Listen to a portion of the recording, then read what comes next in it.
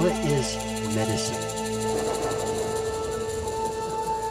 Well, in Yurok language, you call it megas. Medicine can be many different things. For example, my native name is Megas Nikwich. It means medicine grizzly bear. And that's the name given to me by the great creator and by the spirits through my doctor training and vision quest.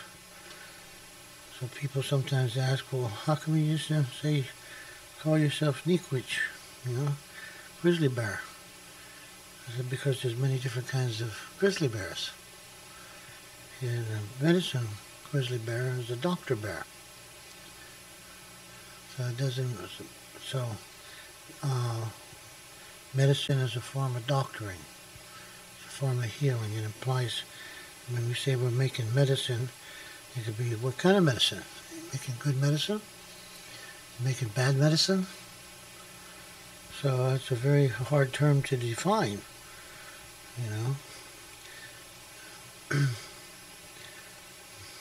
In general, when we say we're making medicine, it's a combination of things that involve the use of prayers, power, spirituality, and certain powers. So if you're making medicine with plants and herbs, you're using that kind of power. So fundamentally it implies a certain kind of power. Medicine implies power. But it should imply, and normally would imply, healing. Use medicine for healing, right? I mean, that's what it should imply. But like I said, there's some people that make bad medicine, or they call it bad medicine, So, including white doctors.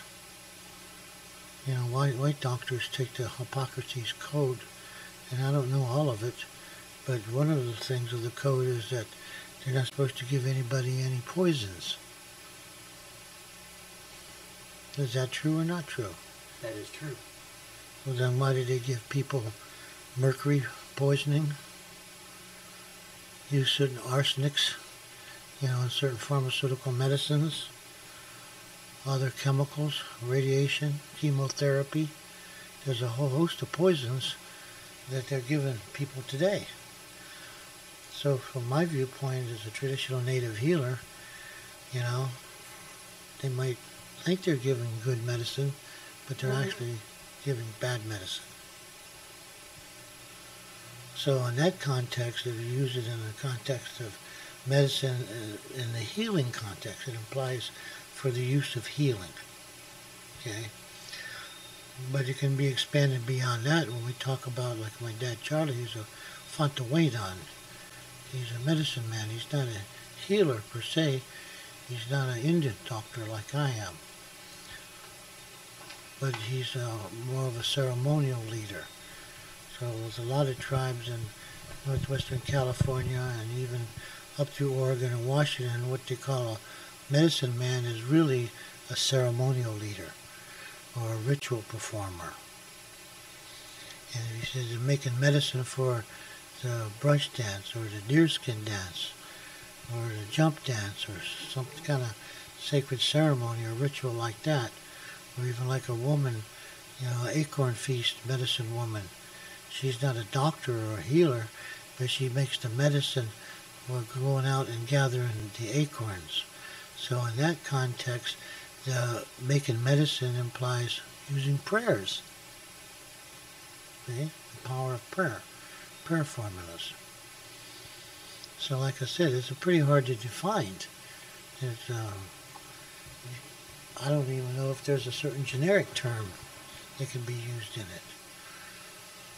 But we like to use it in the context of, instead of the words like magic, when the white people first came onto this Turtle Island, this continent, and they saw our native people conducting rituals and ceremonies and sacred dances and even doing healing and doctoring, and they asked, well, what are you doing? We're making medicine. Okay? The white people couldn't understand it, that some say, medicine man or whatever in those tribes could go out and sing a certain prayer and or light his pipe, smoke, and say a certain prayer and sing a certain song and make lightning and thunder come. Or if it's already raining, clear the weather up, you know. Or call in eagles with the eagle bone whistle, or things like that. So they called it magic. To them it was magic. So they're making magic. Native people are very magical. But there was no magic involved in it. Oh, I'm sure with some of the Indian doctors, you know, did use legerdemain and sleight of hand tricks and things like that. You know, that part's magic. Creating certain illusionary things. But there's a lot of it that wasn't magic at all. It was good, solid medicine.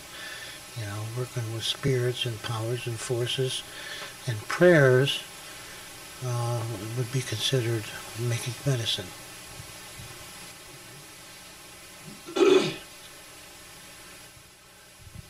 What kind of challenges will future shamans face? What kind of challenges? Shamans? Well, you know how I am about the word shaman.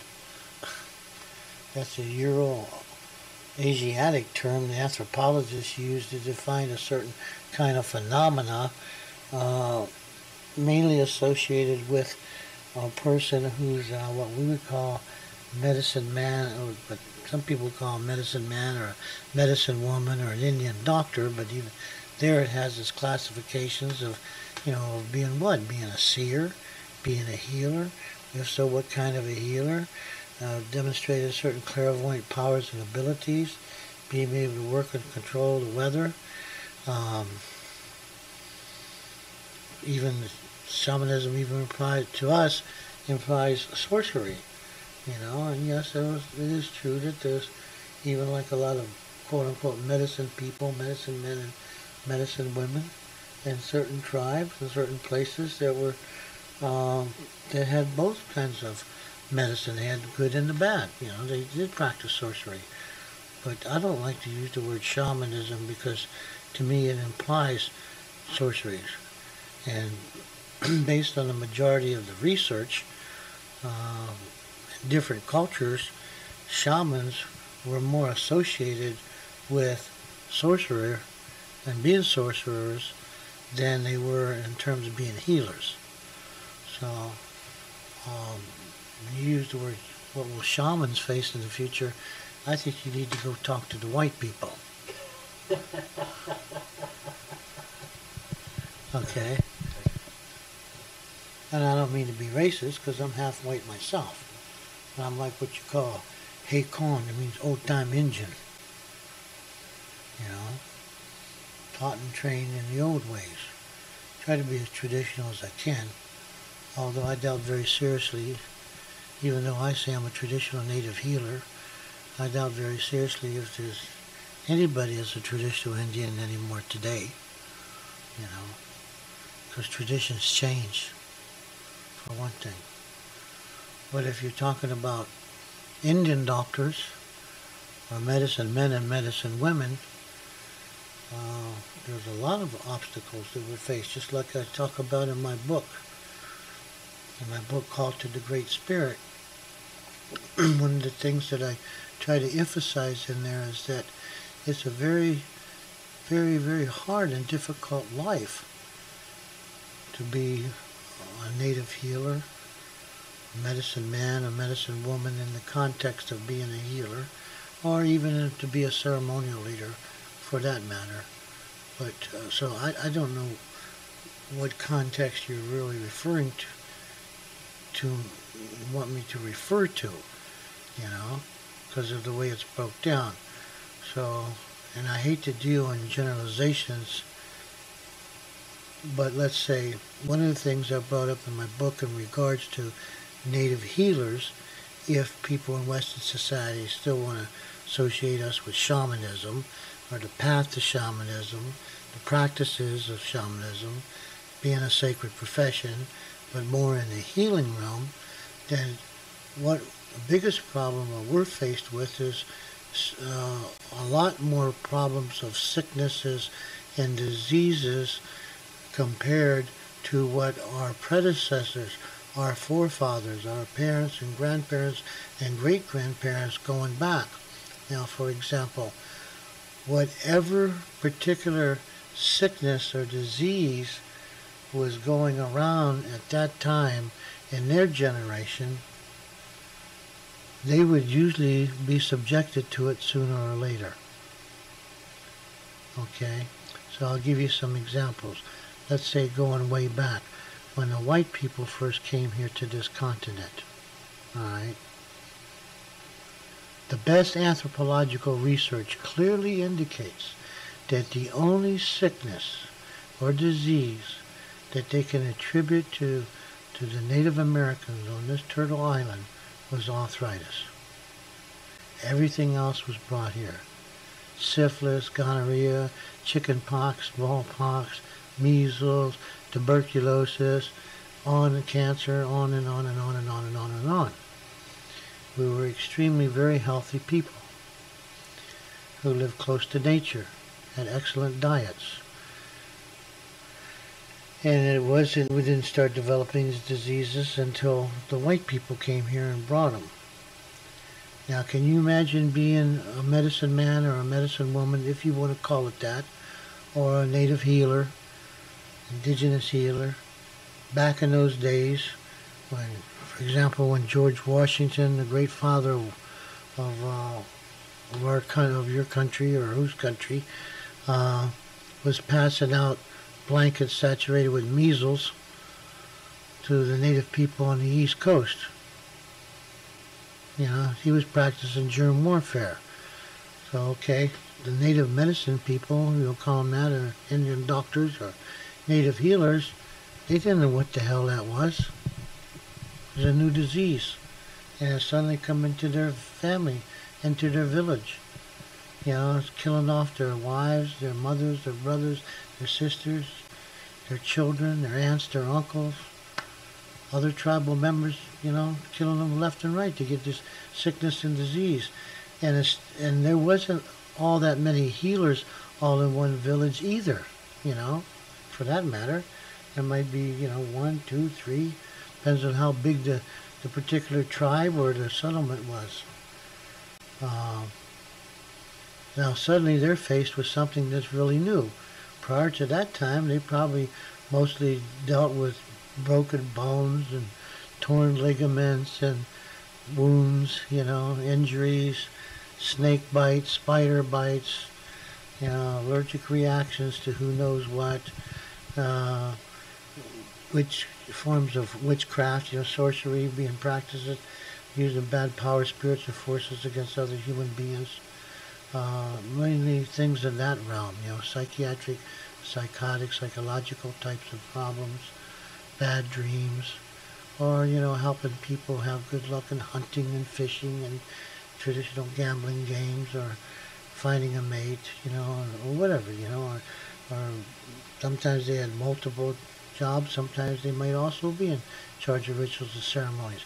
But all of a sudden now here's a new disease, and they're confronted with it. They had no prior knowledge, no prior experience. So how are they going to get the knowledge to deal with it? They're going to go back on vision quest. They're going to smoke their sacred pipe and go back into the lodge and use the same old tools, the same old methods or whatever that they've been using on other people, you know, to help doctor them. Spiritual use of spirits, powers, forces, plants, herbs, water, you know, natural elements, and they try to heal, like say, measles, and or they go on a vision quest and talk to the creator spirits and say, hey, look, I got this new disease that's killing everybody off, and I'm liable to get it too, you know, or if I do get it, and sometimes they did get it, you know, tell me what to do, give me the knowledge, give me the experience, give me the knowledge to help make my people well. And lots of times they couldn't get it, so they died. So oftentimes, so, you know, I can give as many examples as time goes on, you know, like when my mentors and my trainers, going back into their days, you know, when they were young. They were in their like 40s, you know, and 50s and stuff like that, or when they started probably getting their doctor training. I'd say like in the 30s, 40s, and 50s, depends on how old they were when they died. And you know, what was the big thing back then for a lot of the native people? It was very similar to what it was when the white people first came here, alcoholism, okay? But a lot of other diseases had still gone down through generation to generation. Chicken pox, smallpox, in addition to the measles. Measles still kept reoccurring. Colds, flus, viruses. But some of the main ones were like alcoholism and tuberculosis, okay? So suddenly now they're confronted with that on isolated reservations or rancherias and different parts of the country, you know. Some of the native people had been relocated into the urban cities and lost a lot of their ways and knowledge. But let's talk about the ones that's still on the reservation, where most of the medicine people still resided. But coincidentally, around that time, Christianity had still continued its practices of genocide, along with the government, which was to try to wipe out any of the native healers or ceremonial leaders or medicine people, to acculturate them, to assimilate them, to control and manipulate our own tribal systems and societies. So you've got a dualism going on there. Now, back in this focus specifically, like northwestern California, when the famous anthropologist A.L. Kroeber came in to northwestern California in the late 1800s up into the early 1900s, there was approximately 20 native female doctors, Indian doctors, amongst the Yurok and the Karuk and the Hupa. Now, today, there's only one. My ex-wife, Tila Donahue Lake. And then, of course, there's me, you know. But I'm not female, I'm male. And the majority of the doctors back in those days were women. And the men took on a medicine role as ceremonial leaders and ritual performers for the war dance, the jump dance, the deerskin dance, you know, things like that. So, back in those days, you know, like my mentors and stuff, that's what they would get. You know, they would get chicken pox. They would get smallpox, you know, when they were children, or their parents got it, you know, and a lot of them died from it, you know, and they got TB, you know, and they tried to use and there wasn't that many of them around then. They were dying off like flies because of the sicknesses and the diseases, and because of the introduction of alcoholism, and because of the severe poverty, and because of the changeover in diet. You know, the government also took away our hunting and our fishing rights. So when they did that, you know, they took away our rights under the Creator's law. We have the right to hunt, to fish, to gather our foods, to conduct our sacred dances and ceremonies and rituals, and do our healing. That was recognized in U.S. Code Title 25 way back in the 1920s and 30s. But the government just totally blew that over and ignored it. They took everything away from us, you know, including our land, you know, and forced our people, our grandparents, and many of them into boarding schools and cut off their hair and whipped them and beat them and I hate to use the word, but even molested and sodomized them into submission, you know, to do whatever is necessary to keep them from learning their heritage and or practicing their heritage and culture. And it was the medicine people who became the first of primary targets. The medicine people have always been the first of primary targets. So if you end up in that situation, you know, and there's not that many of them around, and they're getting these sicknesses and diseases, and they don't have the knowledge and the skills and abilities to overcome them. The only way that they're going to be able to overcome them is by getting that sickness or that disease themselves. That's the main way, you know. So that's how you primarily get the knowledge to overcome it. Are you following me? Yes. You know. So that's like with me. 4 times in my life I've been pronounced clinically dead. You know. Dead is dead. You know. I don't know how long it was out. 5 minutes, 10 minutes, 15 minutes. Well, dead. Pronounced clinically dead. You know, and came back to life. But it was from those experiences, you know, being mangled and torn up, and, you know, I had my body peeled off of a telephone pole, you know, fractured and broke my pelvic bones, my lower back and spine, and ruptured my kidneys and my gallbladder, my spleen, and damaged all of that, you know, and concussion, and you name it, you know, was dead. But it was from that and my encounter with the spirits who saved my life and brought me back to life. But while I was dead and over in the spirit world, where I got some of the knowledge and the power that led to me being revived, resurrected, revived, being brought back to life, and being healed. And which from that came certain powers that I now work with now, but it gave me the knowledge to help others who are in a similar situation. Are you still following me? Yes. You know, I'll use myself as an example, not bragging or nothing, but using myself as an example. So just like with my predecessors or forefathers and many different tribes, many of them didn't make it, you know. And oftentimes, even in my lectures, I refer to a example of a Papago medicine man down there in Arizona that his people got smallpox, and you know, they were dying left and right, all around him they were dying, and he didn't know what the heck to do. That's a horrible thing, you know, to be a, you know, maybe they've only had about probably 2 or 3 medicine men in that village down there. And so what happens to this guy? He's watching his wife die, his children die, his parents die, his brothers and sisters die from that smallpox. You know, the government was dealing with it too, you know, in large cities and other places. It began to spread like a brush fire.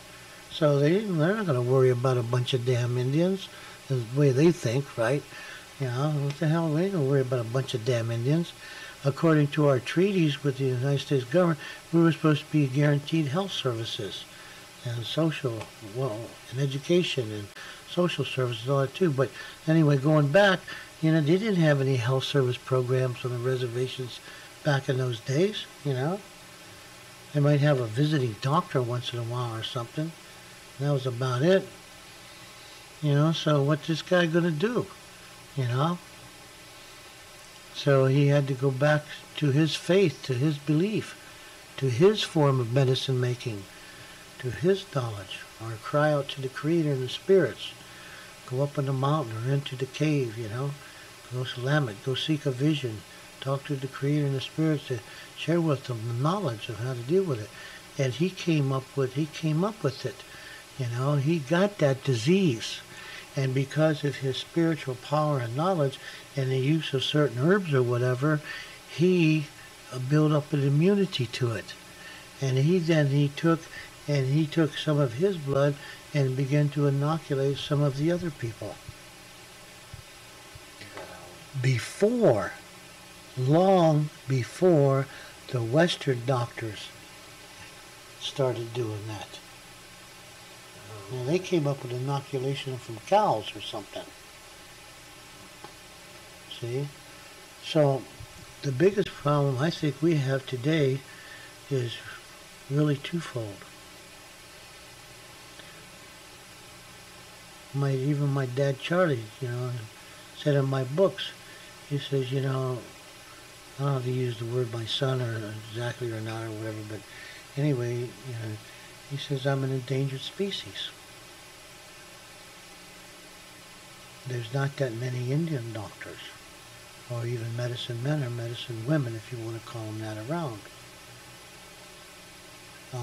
anymore. Certainly not a grizzly bear doctor like I am. You know, well, I don't know of any others anywhere else. There was a bear medicine man who just passed away not too long ago, named Corbin Harney. He was Shoshone Paiute, I believe, from Nevada, but I didn't find out until the later years of his life that he had bear medicine, or bear knowledge, you know. I don't know if there's any others out there. There could be.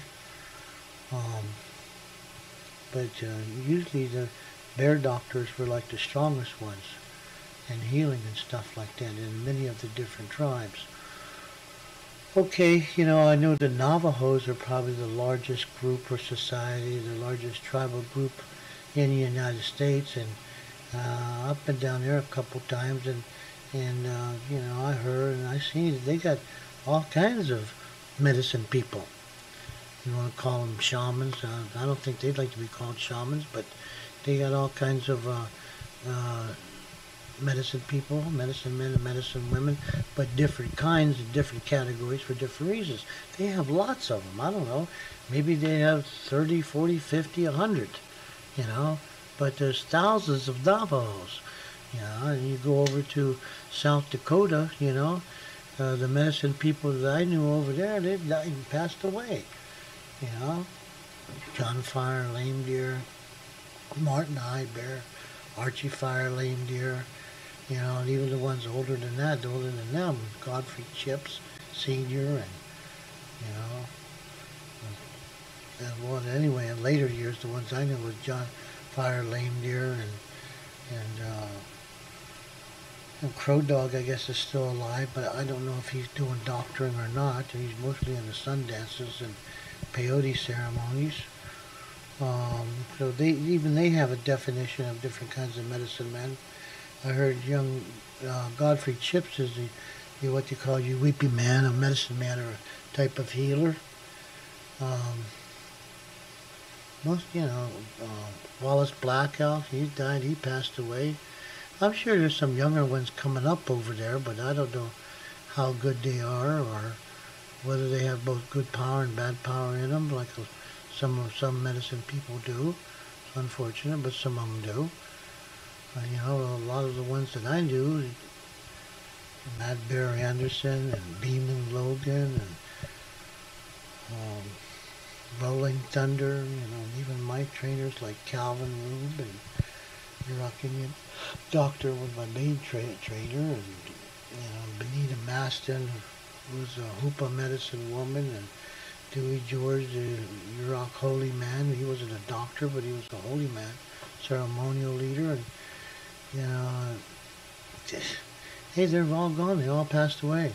Florence Jones, a real famous and very powerful wind tune doctor, the only one throughout amongst all the wind tunes.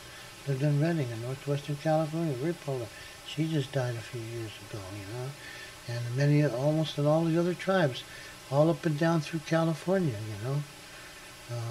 Up in Oregon and Washington. Of course, I haven't been out circulating around a lot in Indian country anymore, but I don't know of any medicine people really up there, or what I'd call Indian doctors or ceremonial leaders. Not ceremonial leaders, but medicine people, actual doctors. Like me, I'm a doctor, okay? Sure, I do sweat lodges and things like that, and help some people on Vision Quest or Power Quest, but I'm a doctor. Most of the other ones out there are importing the Plains Indians. You know, I know of one medicine person out there amongst the northern Cheyenne out in Montana. I had heard, but I don't know for sure if there's any medicine people even left in Oklahoma, amongst the Cherokee or the Cherokee in North Carolina or the Chickasaw or any of the 5 civilized tribes, and on and on and on and on and on. You know, so, okay, this is the problem. On the one hand, the younger generation doesn't seem to be into it. They're more inclined towards acculturation and assimilation, although there are some exceptions to the rule in terms of some of the younger ones wanting to relearn, you know, the sacred dances and ceremonies and participate in that. They're pretty darn lax about wanting to learn the language, or about wanting to learn things the real way, the hard way, the difficult way. They're always looking for the easy way out. So on the one hand, the younger generation doesn't seem to be picking these ways up, especially in regards to becoming doctors. Okay? And, the doctors you're born with, you inherit it, it's willed to you.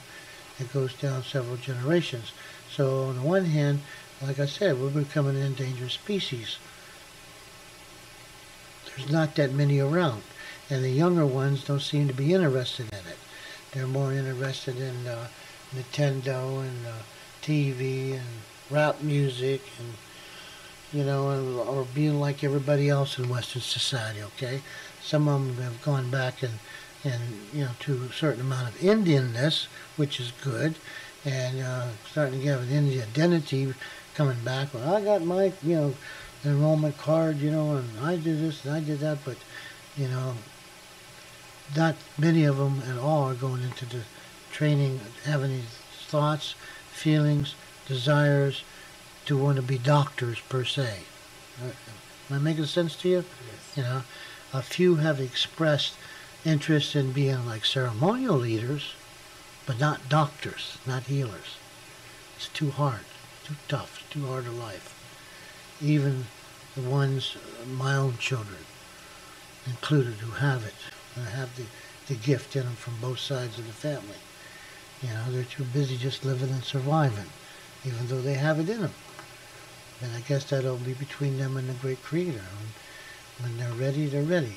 Okay, so that's part of the problem right there. A critical shortage of the potential pool for people to become doctors right now. And the second problem is that we've had an overwhelming increase of the sicknesses and the diseases. You read my UFO message and everything the knowledge that was given by the star people back in 1975, right? That there would come a time in the future that there would be new diseases coming up, new diseases that we never heard of before, and old diseases would be coming back. Like TB and bubonic plague and, even measles and stuff like that, that are going to be 3 or 5 times, worse than the older ones were. These would be coming back. That time is now, My predecessors, my forefathers, didn't have to deal with cancer, leukemia, Hodgkin's disease, okay, HIV, AIDS, hepatitis C, hyperthyroidism, Parkinson's disease, multiple sclerosis, and on and on and on and on. They hadn't the slightest idea. They didn't have that back in their days. They didn't know what the hell it was.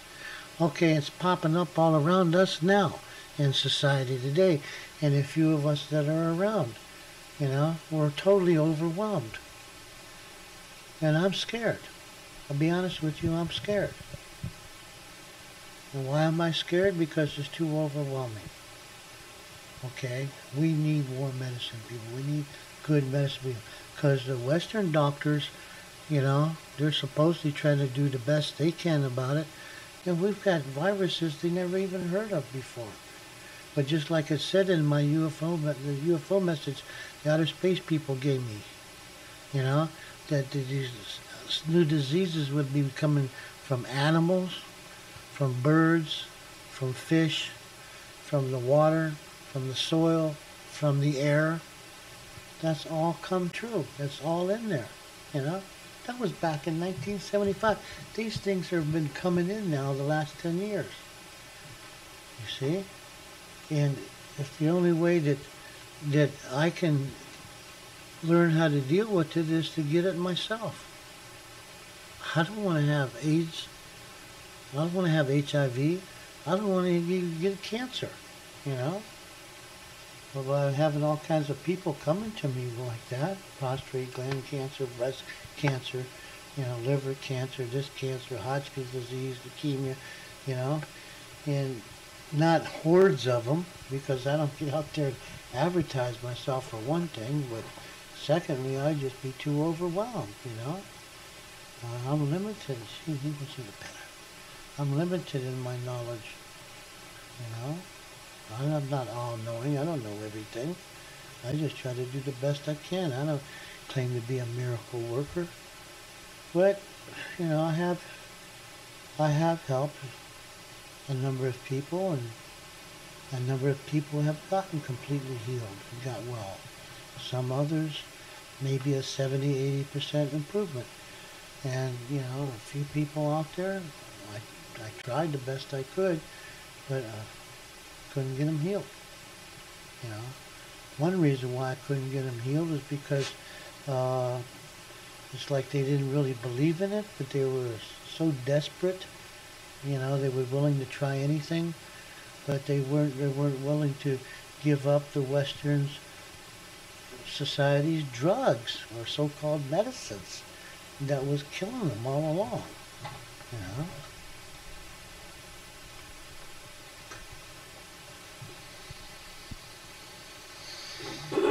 Mercury poisoning, you know. We have mercury coming up into all of the fish. You know, like our California tribes in northwestern California, you know, we're mainly fishing societies going all the way up to Oregon and Washington and even Canada. You know, that's our main subsistence. That food is sacred to us. That salmon is sacred. Now modern day naturopathic practitioners and holistic health practitioners are starting to get into the act, which is good. We need more of them too. And they're beginning to realize that like fish foods, especially salmon, has what they call omega-3 in it. That is very healthy for you in terms of preventing heart disease. All right? And they're beginning to realize that things that our old-time medicine people knew, and some of us still today know, that, you know, certain wild fruits and plants and herbs have special powers in them to heal people of many of the sicknesses that they have today. You know, like blueberries, okay, for example. You know, and now they're coming out with all these teas, peppermint tea and green tea and white tea, and you know, cranberry juice. You know, and a lot of the. I would fact to say that 70 to 75% of the medicines used in the world come from our indigenous people, and we're not even given any credit for it. What's less, some of a piece of the action, you know, a piece of the money, you know, from them exploiting it. 70 to 75% of the medicines used, even the miracle drug. Okay, where does aspirin come from? Willow bark. Okay. What is penicillin, the miracle drug? Penicillin, where does that come from? Mold on the oak tree. You know? Where does ibuprofen come from? And on and on and on and on and on. What are the best herbs that you could use for people that have urinary tract infections and bladder infections? Bearberry. Ursi, they call it. You know? What are some of the best herbs you can use for men? Is like, maybe I'm giving away trade secrets. Men that have prostate gland trouble or even prostate gland cancer. You know, goes back to the old Cherokee medicine of comfrey, using comfrey roots and sal palmetto, and they need to have zinc in there. The zinc comes from only eating certain kinds of foods. You know? And the pumpkin seeds, good old pumpkin seeds. A lot of sicknesses and diseases, believe it or not, that people are having today are caused from certain things. They're caused from a tremendous amount of stress in Western society. Tremendous amount of stress. Really laid heavy on our native people. That stress came in the form of forced acculturation, discrimination, and genocide that passed down from generation to generation to generation, it became an accumulated effect, but also an inherited sickness, stressors, okay? Now, Western scientists begin to realize that stress can cause cancer, arthritis, you know, a lot of psychotic problems, mental illnesses, diabetes. It can have all kinds of side effects. Another contributing factor is diet, you know, diet. Diabetes is killing our native people all over. Why? Mainly because of what Western society did to us. When they wouldn't let us hunt anymore, wouldn't let us fish anymore, wouldn't let us go out and gather our natural roots and berries and plants and herbs that have all the essential vitamins and minerals and in them, right? You know, that was wiped out and replaced with white flour and yard and beer and whiskey and soda pop and sugar and pizza and on and on and on and on and on and on and on. Okay? You wonder why we got health problems, you know? It's a wonder half of our people are even still alive. So we've inherited a cumulative effect. So yeah, diabetes and obesity go hand in hand. It's rampant with our native people all over. But it's also catching up with a lot of people in Western society today. Okay? It's catching up with a lot of people. So diet is a real problem and a real killer. And that has a lot to do with it. Even our Indian health clinics, you know, I get so damn upset and frustrated with them for years and years. I've been begging with them and pleading with them, you know, to integrate, to bring in traditional native healers, bring in medicine men and medicine women, you know, into the Indian health clinics. To have cultural-based approaches to doctoring and healing. They wouldn't do it, you know. Or even, you know, look into, how about alternative forms of healing? Naturopathic practitioners and this and that or whatever. Yeah, it's only been recently that a few of the Indian health clinics throughout the United States have finally conceded, you know, like down there in Arizona or New Mexico, for example, where they got substantially high numbers of native people, where they even started bringing in a few medicine people, you know. And some of them have been effective and some of them haven't been, you know, in terms of their doctoring and healing. Why, you know? Because the majority of the Indian health clinics, most of the Indians that are sitting on the board are acculturated, assimilated, Christianized, you know.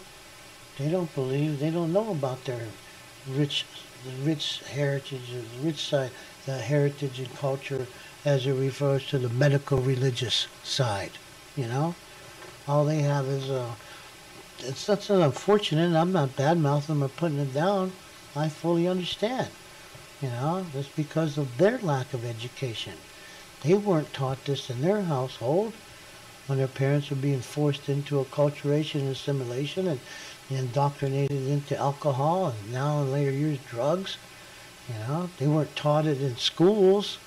You know, they just certainly hell weren't taught it in their churches. The churches would badmouth them and put it down. You know, that medicine people are witch doctors, you know. And it wasn't until 1982 or 85 or something like that that finally got our recognized the right to bring back our religion, practice our religion. Public Law 95-341, American Indian Religious Freedom Act. So, hey, there's a cultural lag there, you know, in all of our Indian health clinics. Most of them sit on the board, the Indian Health Board, and most of them who are managers of them were primarily white people, you know, white doctors who take the conventional orthodox approach, you know, towards healing, don't want to rock the boat, or, you know, people who are uneducated and naive about, you know, Okay. So, sorry for the interruption there. I was on a flow of thinking, almost like channeling. It's actually not me, it's the grandmother and the grandfather spirit speaking through me.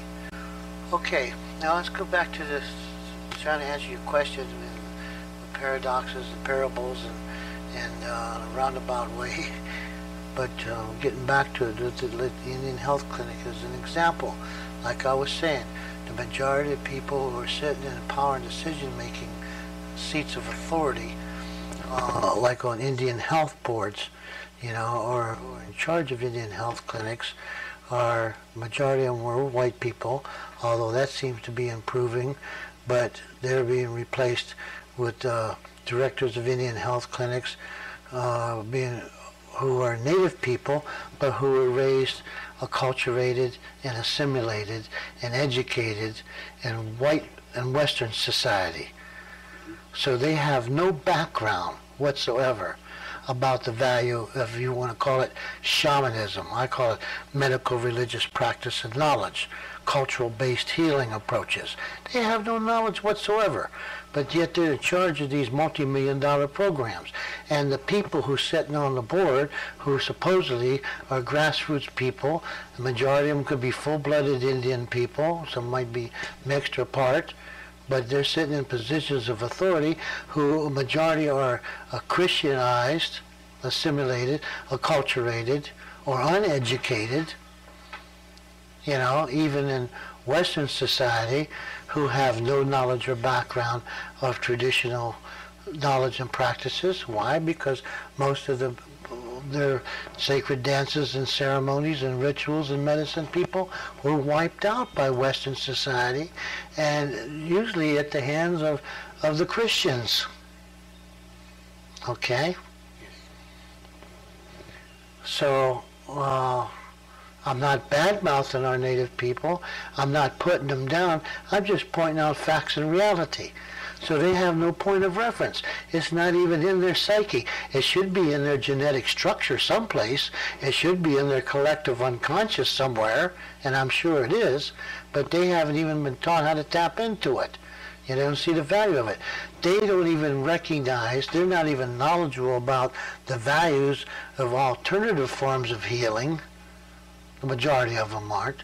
Alternative forms of healing, what's less traditional native healing practices, okay, concepts and practices, or the value or the merits of it. So how are they going to bring in medicine people? So you talk about what does medicine mean to them? It means Western medicine, okay? When you ask me about what does medicine mean to me, I'm talking about traditional, cultural-based approaches to healing by using medicines. And what are the medicines? The medicines are the natural powers and spirits and forces of nature. That's what a traditional native healer is. I don't like to be called a medicine man or a medicine woman, you know, for a whole variety of reasons. You know, because that's the name that was given to us by outsiders, by the way, anyway, you know. I mean, like I told you, a medicine man or a medicine woman in northwestern California and maybe some other states is more associated with a ritual performer or a ceremonial leader. Why? Because they're making the medicine and the prayers and burning Grizzlybear root, Kishwoof root, you know, Iknish, Swathbay root, you know, and using certain plants and herbs to conduct this, and using singers and dancers and ceremonial regalia, which is all part of the medicine. The eagle feathers, the flicker feathers, you know, the sacred white deer skins, regular deer skins, certain plants and herbs. These are all medicines that are being used to make, by the medicine man or medicine woman, to make medicine for the sacred dances. And the sacred dances and ceremonies are held to make medicine for the earth, to give thanks to the earth, to give back to the earth. You know, positive prayers, and you know, to put things back into balance as a form of thanksgiving and recreation stories. So,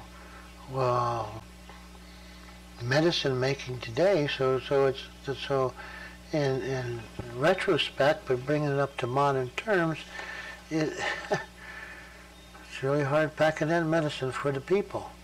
And a lot of our own people, you know, they don't respect us. They don't appreciate us.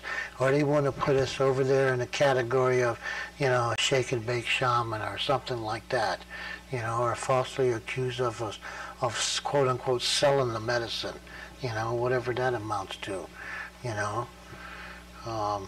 And sure, there are some so-called medicine people, quote unquote, alleged medicine people, self-appointed or otherwise, who may be selling the medicine, and if they're charging a lot of money to take somebody into a sacred sweat lodge ceremony, or, charge them a lot of money, charging a fee to make a medicine bundle, or to put on some kind of sacred dance or ritual or ceremony or whatever, yeah, they are selling the medicine.